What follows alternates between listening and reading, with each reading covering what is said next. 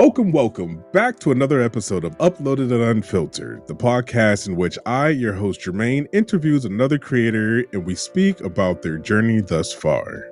Tonight, I have a special guest, as always, and this has been a long time coming. So, as always, I'm going to read their bio, give a little backstory on my guest, and then we'll introduce them, get them on the podcast, so we can have an amazing conversation. Voxx is an avid wrestling fan and versatile gamer, navigating RPGs, shooters, fighting, sim, and wrestling games. Whether it's virtual brawls or gripping narratives, Voxx creates an electrifying blend for gamers and wrestling enthusiasts alike. And with that, no further ado, I keep stumbling over my words. I'd like to introduce my guest for this evening. Voxx, welcome to the podcast. How are you doing today, sir? I'm doing good, man. Thank you for having me. I guess it's appropriate that I'm sitting here laughing, considering how much I laugh IRL. So, Yeah. That's why I have people mute, because sometimes, hey, listen, I'm gonna behind the scenes. Sometimes I bang out the intro one shot, and other times it might take me 3 or 4 or 5 or 7 times. But whatever, it's all good. Movie magic. You like that? Exactly. Voxx, how are you doing, sir? I'm doing good, man. I'm just chilling. You know. Hell yeah. That's what I like to hear. I'm going to go ahead and let the listeners know I've known Voxx, and you know what? I can do this now. I already know what you're getting ready to say. I already know. You don't have to. No, I'm doing it. Fuck you. All right, listen. All right. So I've said this to many people. I probably said it on this podcast already, but there was a specific time that I remember. I don't know if I was going to quit, but I was definitely feeling like I need to pivot or this shit ain't for me. I don't know what I'm doing streaming wise. And I was playing what the hell was that name called? I think it was Firewatch. I was playing Firewatch, streaming to like one person, maybe 2. And I was just doing what I usually do. I was just talking and playing the game and trying to keep conversation up with myself. So it was crazy. I got to the scary part in the game. Like, if you played Firewatch, the game's not scary, but this part was fucked up because this black shadow came out of nowhere, popped up and disappeared. And I was like, what the fuck? And then somebody in chat was like, I don't even remember what you said, but basically you were like, what the hell was that? And I was like, right? And so from that, there was a lot more than I actually found a VOD in which this happened. Yeah, I'm gonna cut that thing up. But Voxx sat there and interacted with me and talked back, and then I don't even know if it was that long. Then I went and checked out his channel, and he was playing Yakuza 6, and I will never play that game because I watched him beat the whole thing in a fucking suit. And ever since then, I was like, yo, this is my guy. Like, we've been vibing since then. I appreciate this man in every aspect of a human being you can like appreciate, because like if I need him, he's there for me and vice versa. So I'm just giving you flowers live on the podcast, Voxx. I appreciate you and thank you for being a friend, man. I just want to let you and everyone else know I'm like smiling ear to ear. The thing is, I thank you for first of all, but you had my beautiful girlfriend out here previously, Callista Keynes, and I was going through a time kind of like similar to what you were thinking about. I'm like, man, nothing is really like going my way with this channel, blah blah blah, yada yada. And then Callista says, or Callie says, why don't you start networking? I'm like, what do you mean networking? What does that mean? This is like this is super early concept of streaming, because you just knew to press live and that was it. There was no I'm going to go consistently post on socials for people to see when I am streaming and build this community and things like that. It's like, you all should just come watch me because I'm playing. And so she said that, and I'm like, fine, I'll try it. And I sat there looking through She was just like, well, go look at games that you want. I'm like, why would I want to go look at games that I've already beat and played? You know, like I didn't understand it at that point. Right. But I'm like, you know what? Firewatch just came out. I want to go find somebody to play it, or watch somebody play it.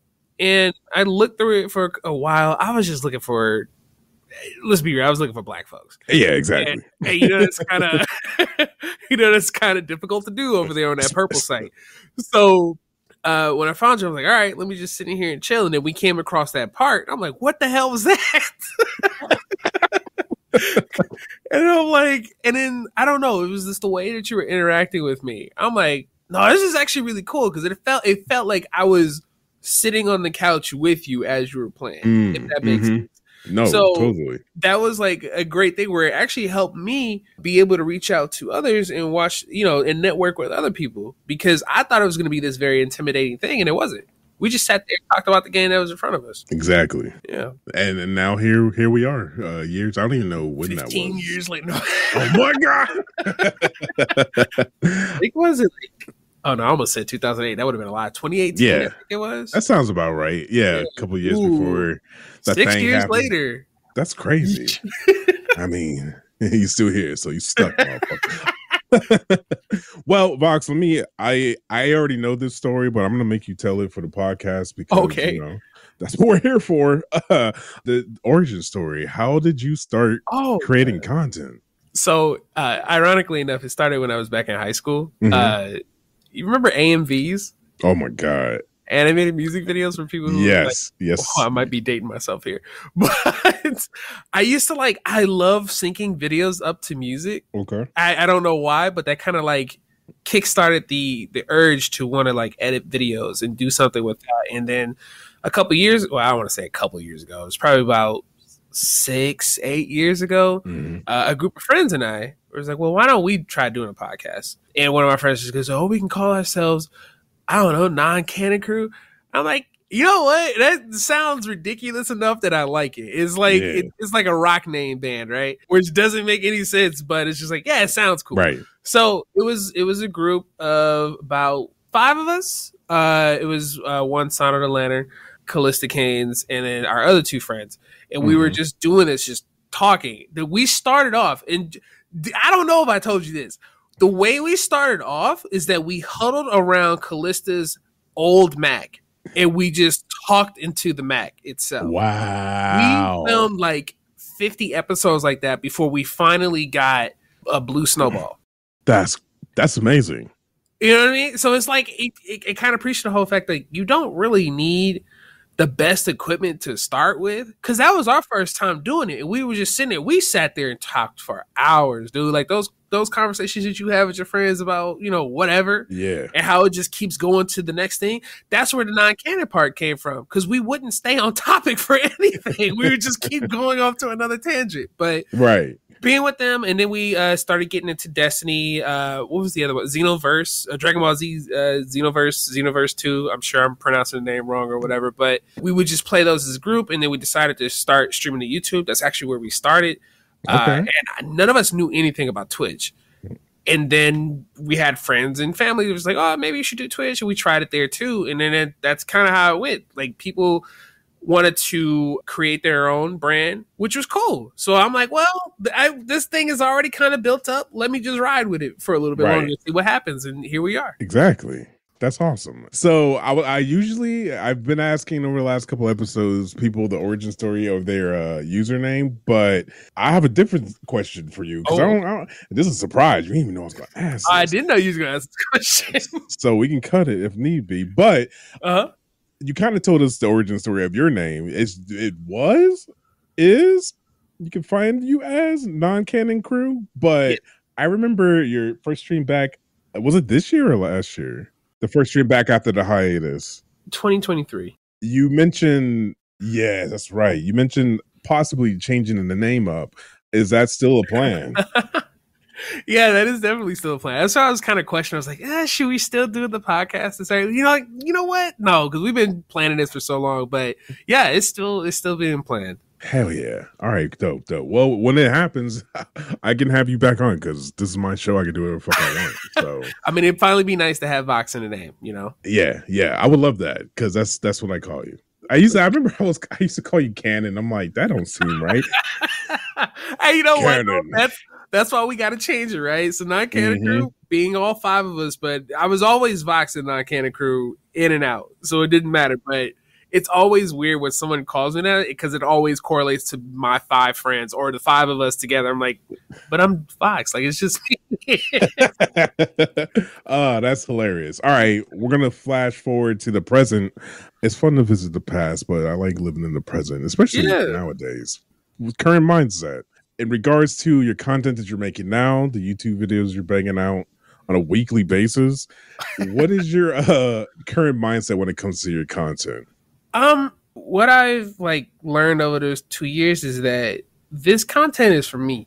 You know, I got into, like I talked about earlier, I got into making like AMVs because that's what I wanted to do. That's what at that time was cool to me, right? Right. And creating these videos, that was something where I always talked about with friends when we were younger, playing Call of Duty Modern Warfare 2 back on PlayStation 3. Oh, if we had a camera and a way to record all this, people would think this is great. And then, you know, that kind of sat in my head until I realized, like, hey, this is a reality.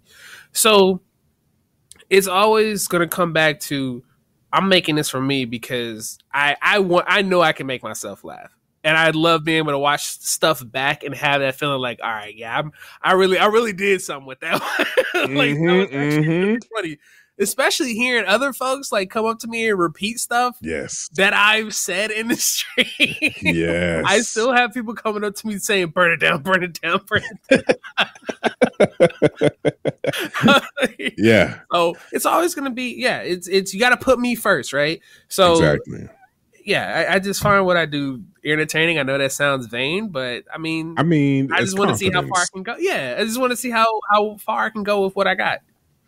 Yo, I love it. And I will, from the outside looking in, I know we talk on a fairly regular basis, but when you took that break and you like buckled down and you what was the first God of War? Just like knowing what you put into that God of War series, the way it is coming out, like I'm impressed. Like I don't want to say never.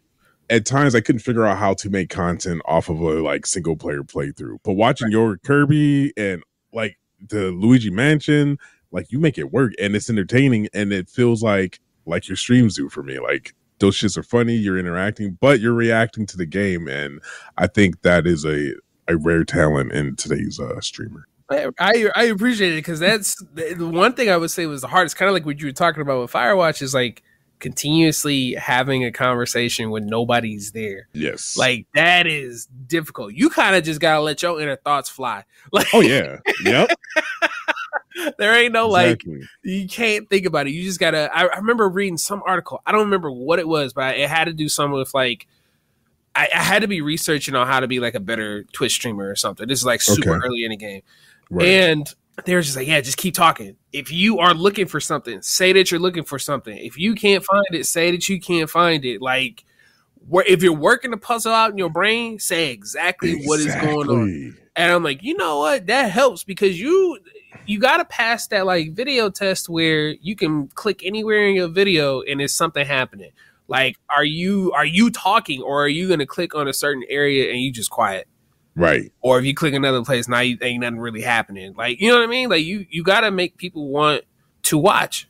Right. Exactly. That's dope. And we're going to segue perfectly into this next section, lessons learned. Like you said, you've been doing this for a while. You probably learned a few different things, whether it's technical, relationship wise, whatever it may be. What lesson have you learned because you started creating content that you could or do use in your everyday life? It's always going to be a work-life balance is going to be the number one thing. Because what people and what I've done is that like I work a full-time job. Probably since you know me, I don't think I've had a part-time, so there wasn't really that much time to work on content.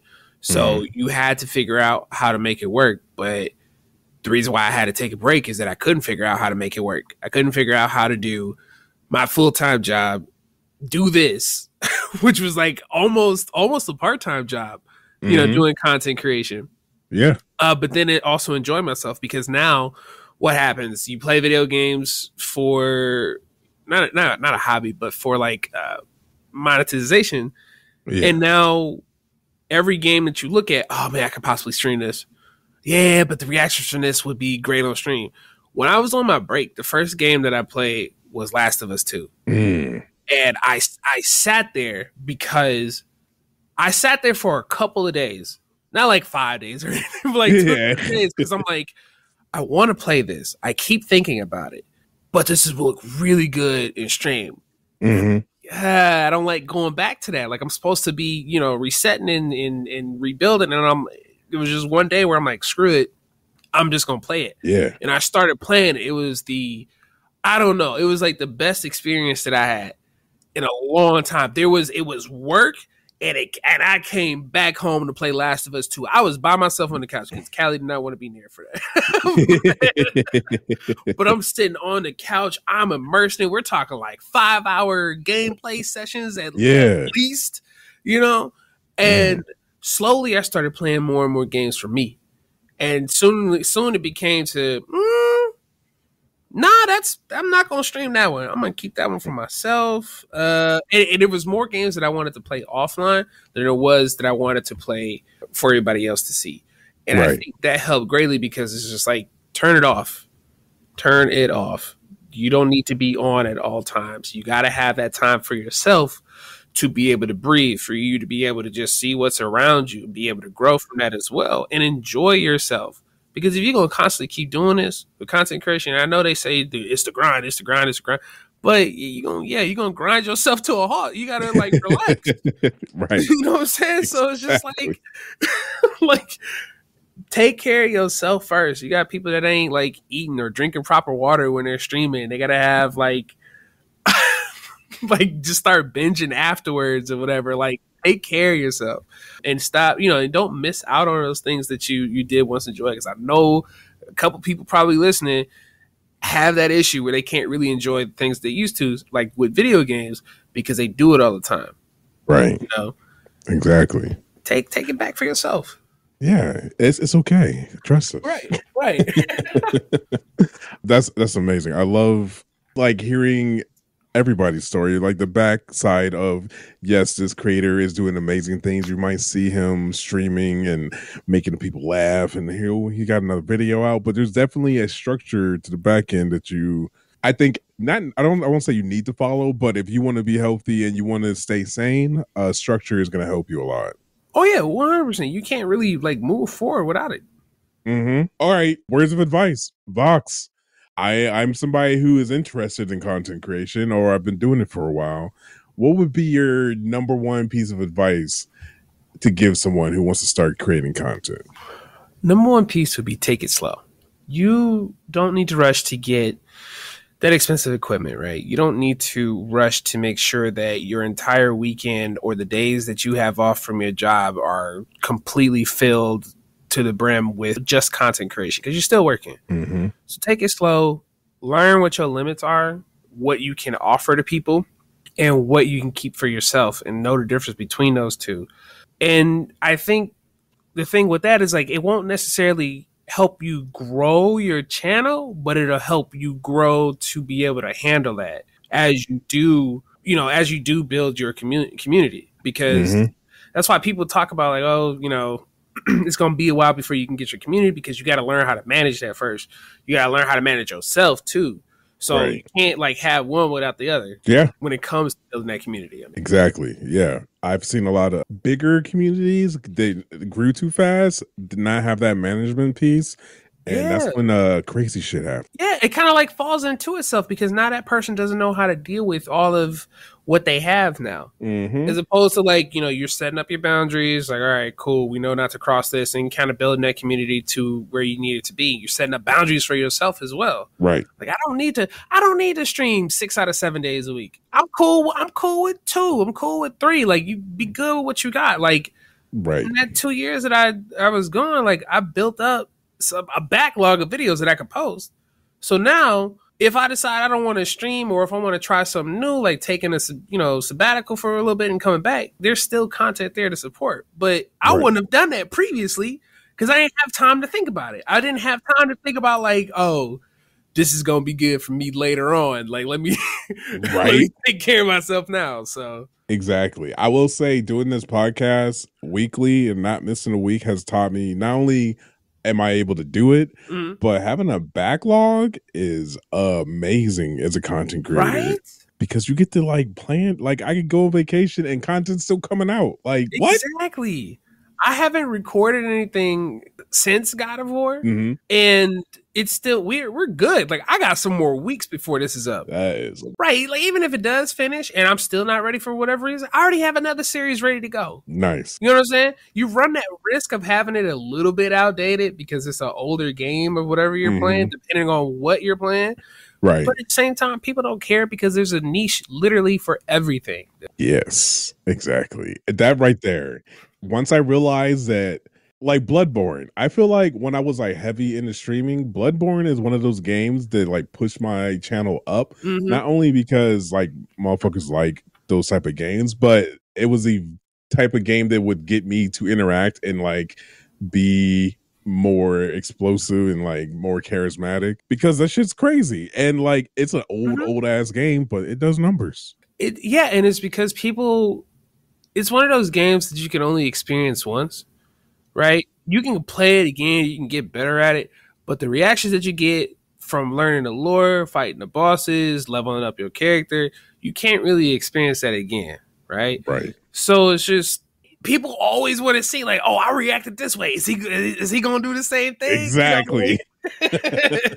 And so like I respect that though. That's cool. Like, cause I mean, like if I had a Pokemon series and that was coming after God of War, right? Right. Chances are those God of War people probably won't stay around to watch me play Pokemon. But somebody will catch. It might take a little bit, but somebody gonna find it and watch it. Exactly. And I think to the this last thing I'll say on it, even though I think this is a dope conversation, like the idea behind the content you create for me, and I think like this for you, the personality is what I'm trying to hook people with. And like you said, not everybody's gonna go from God of War Pokemon, but they see you and they're like, oh, I like this dude. Oh, he's playing Pokemon. I don't know shit about that, but I like Voxx, so let me go check out his shit. Like that happens more often than I realized.